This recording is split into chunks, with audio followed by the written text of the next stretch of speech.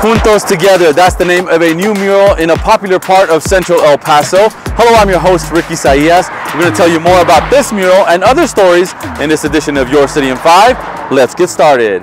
There may be some cats that have little inflammation around the eyes. El Paso Animal Services is focusing on reducing the stray cat population. Through the Community Cat Program, the shelter is offering free spay and neuter services for El Pasoans who have feral cats in their neighborhood.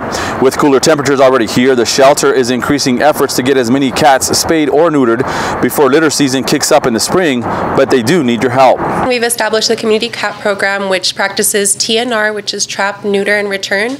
It involves the community trapping free-roaming cats and bringing them to our shelter where we spay, neuter them, also give them a microchip and vaccinations, and then return them back to the community that they came from. Spaying and neutering community cats is the best way to reduce the number of cats and kittens living in neighborhoods. The program is open to anyone who wants to help and learn how to care for neighborhood cats.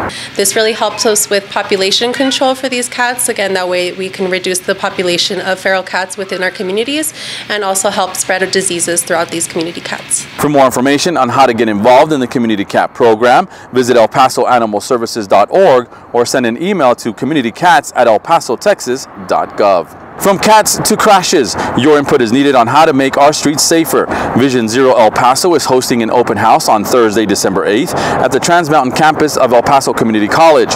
It's an opportunity to share ideas on severe and deadly pedestrian, bicycle, and vehicle crashes. Vision Zero El Paso is an initiative to reduce crashes in our community.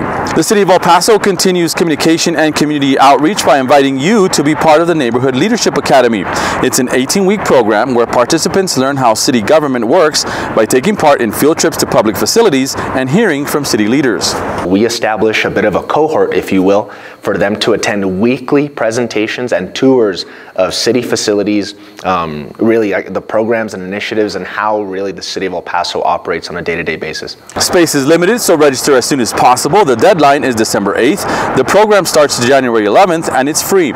For more information, call the number on your screen or send an email to neighborhoodservices@elpasotexas.gov. In case you haven't noticed, the mural along Geronimo behind Bassett Place is now complete. Now the colorful mural reads, "May the sun and earth nourish us each day of our lives. May we walk in beauty. May we walk in peace." Local artist Mitsu Overstreet, along with other artists, spent about 10 weeks painting the mural that sits in the Valley View Heights neighborhood. It has a Native American theme that represents togetherness. The idea to create the mural came from neighborhood residents, interviews, and surveys. Now, funding to create the $150,000 mural came from a city ordinance that sets aside 2% of every capital improvement project for public art projects. A ceremonial unveiling of the mural is set for later this year. You can spread holiday joy and make someone smile this season by taking part in the virtual gift-giving tree. All you have to do is visit the website on your screen, purchase a gift from the list, then wrap it and take it to any of the 4 participating fire stations. The deadline is December 9th. The campaign, by the way, is led by the Community and Human Development Department to provide gifts to those in need. Speaking of giving, WinterFest continues to warm hearts. The lights at San Jacinto Plaza turn on every day at 5 p.m. through January 1st. Every weekend there's holiday performances from 6 to 11 p.m.